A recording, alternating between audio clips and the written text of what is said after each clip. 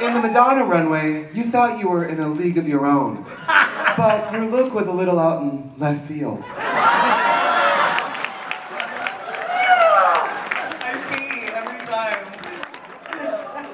Oh, true story. RuPaul's puns are like my favorite thing in the world. Oh. Very first episode. I don't know who writes them for her, but God bless them. So the very first day, like we're all out there, and I'm with my poodle and my sheep outfit, my pillowcase that I remember. on. And RuPaul looks at me and she's like, okay.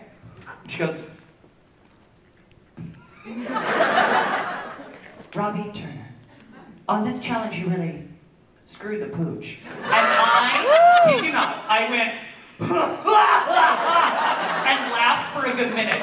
Everyone turned like, and you were like, I did. And she was the only person that did not move. And she goes, so we have to do that again, Robbie, please don't laugh.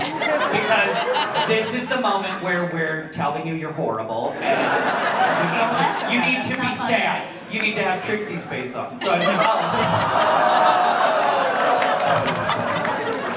Well, the only reason you laughed because you're like, how did she know? I did, well, I grew up on a farm. You gotta get it where you get it.